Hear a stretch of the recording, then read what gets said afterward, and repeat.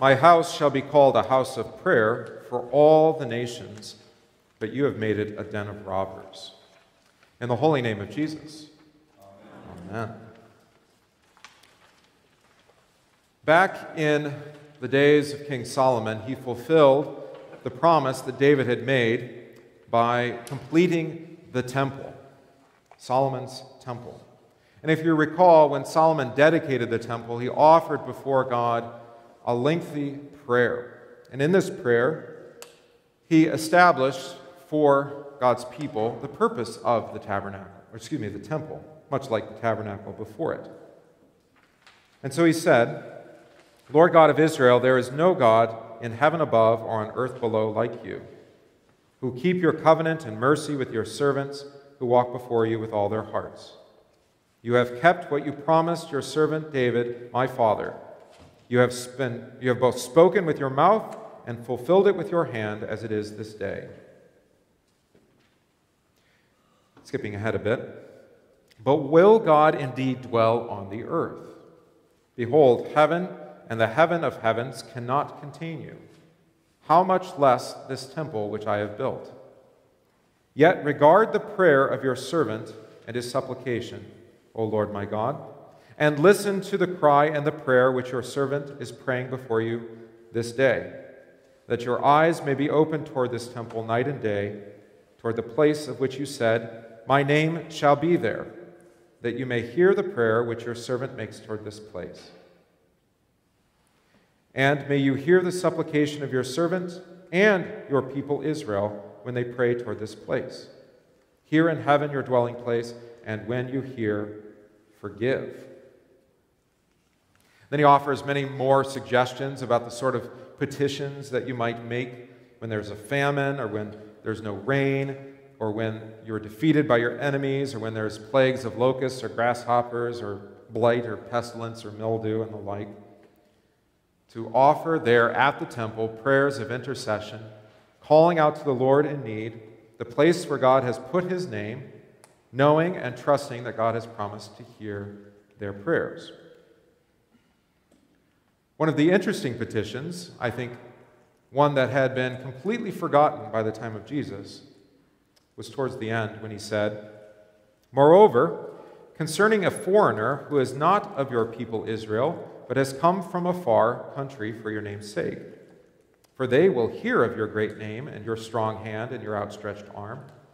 When he comes and prays towards this temple, hear in heaven your dwelling place, and do according to all which the foreigner calls to you, that all peoples of the earth may know your name and fear you, as do your people Israel, and that they may know that this temple which I have built is called by your name. So it was that Solomon, as he was praying publicly, as the public servant of the Lord there, was not only expressing what God himself had promised, but also catechizing God's people as to the purpose of prayer, making intercession, making prayers of thanksgiving, offering prayers for all people, for people in positions of power, but also that those prayers would include not exclusively God's people, but even the foreigner who comes and becomes one of God's people by faith in his name, calling out in his name. That was in 1 Kings chapter 8. And so the temple was to be the place where all nations would gather to pray, to offer to God thanksgiving, petitions of need, and the like. And yet, God's prophets knew that there would become a time where even the good thing that God had established by way of David and Solomon, even the prayers that he had promised to hear, that he had taught his people to pray, even those would be twisted into a purpose that was far outside what God had instituted. Taking what God had given as good and turning it into something quite evil. And that came by the way of the prophet Jeremiah, who we talked about on Sunday.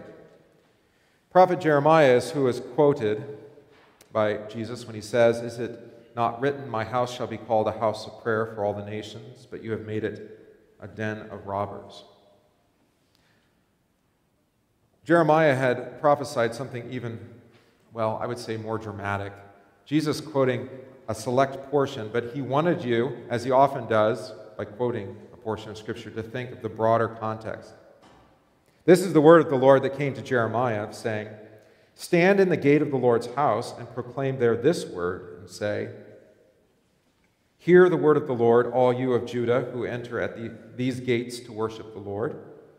Thus says the Lord of hosts, the God of Israel, Amend your ways and your doings, and I will cause you to dwell in this place. Do not trust in these lying words, saying, The temple of the Lord, the temple of the Lord, the temple of the Lord are these. For if you thoroughly amend your ways and your doings, if you thoroughly execute judgment between a man and his neighbor, if you do not oppress the stranger, the fatherless, and the widow, and do not shed innocent blood in this place, or walk after other gods to your hurt, then I will cause you to dwell in this place, in the land that I gave to your fathers forever and ever. Behold, you trust in lying words that cannot profit. Will you steal, murder, commit adultery, swear falsely, burn incense to Baal, and walk after other gods whom you do not know, and then come and stand before me in this house, which is called by my name, and say, We are delivered to do all these abominations? Has this house, which is called by my name, become a den of thieves in your eyes? Behold, even I, have seen it, says the Lord. But go now to my place which is in Shiloh, where I set my name at the first, and see what I did to it because of the wickedness of my people Israel. And now, because you have done all these works, says the Lord, and I spoke to you, rising up early and speaking, but you did not hear, and I called to you, but you did not answer. Therefore, I will do to the house, the temple, which is called by my name, in which you trust, and to this place which I gave to you and your fathers, as I have done to Shiloh. And I will cast you out of my sight, as I have cast out all your brethren, the whole posterity of Ephraim. And it goes on, even more intensely. So it was that Jeremiah had prophesied that day when Jesus would come into the temple and overturn the money changers and declare prophetically that they had turned the house that is called by his name, into a den of robbers or thieves. And they had done so for what purpose? This was the key to the context. They saw their identity as God's people and the presence of God's house, the temple, as license to go after any kind of sin. They saw the work that God gave them to do in praying and making intercession and offering sacrifices for the sins of the people and of the nation. They saw that as, if you like, a ticket or a pass to go about living whatever life they wanted to live. And he gave the whole list: stealing, murdering, committing adultery, burning incense to Baal, walking after other gods, swearing falsely, and the like. They had turned the gift of God into a curse. And so Jesus saw it on that day when he went in to the temple, that the whole religious establishment, indeed the temple itself, had been turned into not what God had wanted it to be. They no longer were using God's gifts in the way that he intended and for their benefit, but rather as license for evil, for sin. And what does God do to such places? Exactly what Jeremiah foretold, and which clearly the Sadducees and the Pharisees, the chief priests, understood quite well, which is why they wanted to put him to death. That he was bringing the same accusation of Jeremiah upon their entire establishment, upon their ministry, quote-unquote ministry, quote, upon the temple, and not even just that, upon the whole mountain of Zion, which is why after Jesus' catechesis there in the temple, he talks about taking the mountain and throwing it into the sea. As you've heard before, this is all prophetically fulfilled in part on the day that Jesus went into the temple, what we call Palm Sunday, but ultimately fulfilled when the Emperor Nero, and later the emperor that followed him, came and destroyed Jerusalem and left not one stone upon another. Caesar himself becoming God's own tool to bring about exactly what was deserved. But there was, of course, the occasion of the fig tree. And the fig tree then is used as the illustration of what happens to those who are created for a good purpose, but then no longer serve that purpose. Again, it's a word of warning tonight. A word of warning to be about what Jesus has given us to do. He has called you out of darkness into his marvelous light. He has washed you and made you new in the waters of baptism. He's given you his name upon your forehead and upon your heart. You are Christian. You are a child of God. And as a child of God, he continues to shower upon you many and various rich blessings. But the most of all, tonight, as we sang, the Spirit. The Spirit who comes to not only bring you into the church, but to hear in this church, by his word, to enlighten you, to open up your eyes, to see God for who he is, to understand what is the ways and the purposes and even the mysteries of God, and to do so by faith. And to continue then to be sanctified, to be set apart, made holy by the work of the Spirit working through the word in this place.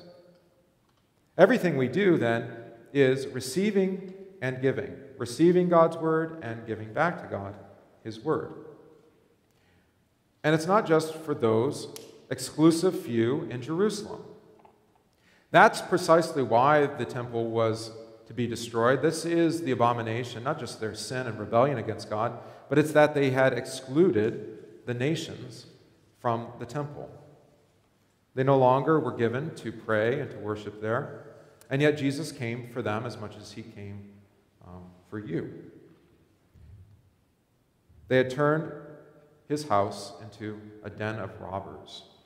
That is, they had stolen the purpose of the temple and had put in its place foreign gods, foreign worship, idolatry, selling and buying, offering sacrifices as if they could appease God rather than praying in God's name, interceding for God's people and for all people according to their needs.